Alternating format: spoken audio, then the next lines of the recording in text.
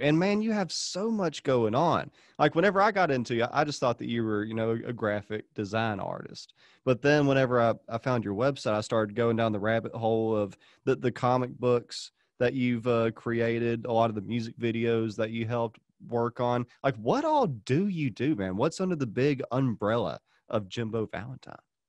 Well, I mean, I do graphic design. I'll do. I, Sometimes I like to paint and draw and stuff, but I don't do as much of that anymore because I do a lot of digital stuff.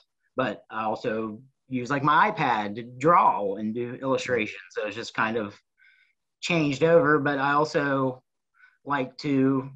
I've been learning how to do videos and like Adobe Premiere and like After Effects and like that's all kind of stuff that I really want to do, but I just need to get better at, Mm-hmm. And but like my whole art thing with the name of it is Amalgam Unlimited, and amalgam just means like a mixture of things, and unlimited means like no boundaries, and that's just kind of the thing I've always adhered to for my work. Of if I want to do this, I'll learn how to do it.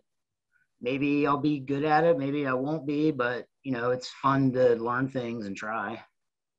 I love the name Amalgam Unlimited too. That like really stuck out to me. Like, oh, that's unique. I'd never heard anything like that. Where did you get that name from? Where did that come from?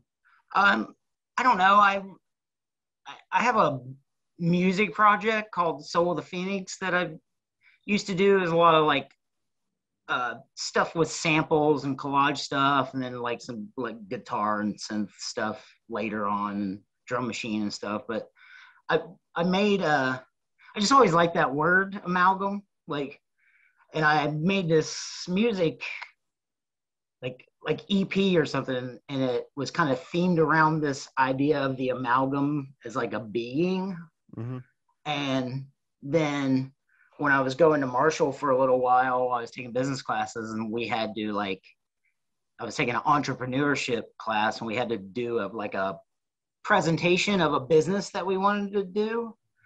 So I just kind of like did the presentation on the thing that I wanted to do, which was all this art stuff and screen printing and all this. And I needed a name, and that just kind of carried over from the music Mm-hmm. project. And I don't know, it just, there wasn't any really other choices that just came to me. And that's what it's been ever since.